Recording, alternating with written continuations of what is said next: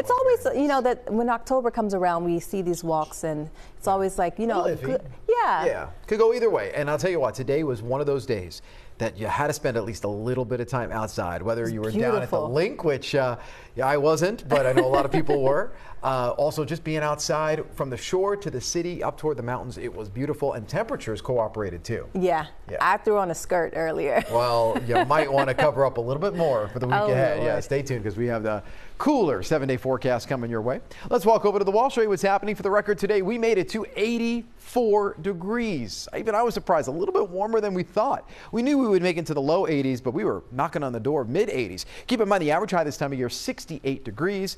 The record, 87, only 3 degrees away from that. That was many, many years ago. We are not anywhere near that. Cooling down now into the 70s. Then now the next couple of hours, we'll have a few clouds here and there. We might, with this cold front to our north, as it passes through, get a shower, maybe a stray rumble of thunder, mainly north of the city, but we are not expecting anything significant. And truth be told, it would be good news for us to get a little bit of rain because we are all abnormally dry, some of us in a moderate drought, some of us in a severe drought, and we don't have any real major chances of rain coming our way. So as we get into tomorrow morning, yes, we'll have a few clouds for the early part of that morning commute. Then we're back to mostly sunny to partly cloudy skies. Lows in the 50s and 60s, highs in the 50s and 60s. It's that struggle. Overnight, we're relatively mild.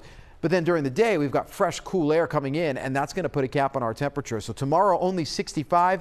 That is a 19-degree difference from today. Yes, you're going to feel it tomorrow afternoon. So Tuesday, we start things off in the 30s and 40s easily. If you haven't put your heat on yet, you're likely to do so Tuesday morning. And by the afternoon, we're only in the 50s. We stay in the 40s in the Poconos. So rain chances, yeah, there's nothing wrong with the graphic. 0%. Again, other than a stray shower tonight, for the week ahead and even into next weekend, we're going to stay mostly sunny to partly cloudy with virtually no chances of rain. And then there you go. That's why we have the drought situation at hand. Moderate drought for areas like Philadelphia, back toward the main line and then all the way back toward Delaware.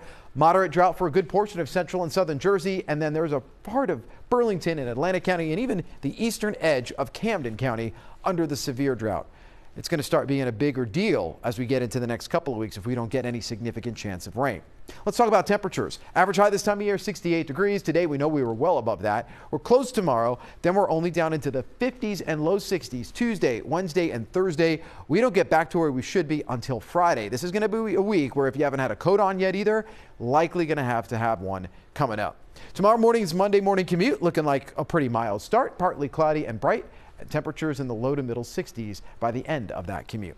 Let's talk about the shore tomorrow. 68, partly cloudy, windy, southwest turning northwest at around 10 to 15. Lehigh Valley around 60 degrees and again 65 in the city of Philadelphia. Here's your 7-day forecast now. 59 on Tuesday, bright but chilly for Wednesday. And yes, some of us will even be in the 30s in the city by Friday morning. The good news is that we start to warm back up. If you're craving sun but also a little bit of warmth, might have to wait till next weekend. By Saturday into next Sunday, we're back into the low and middle 70s. Aziza?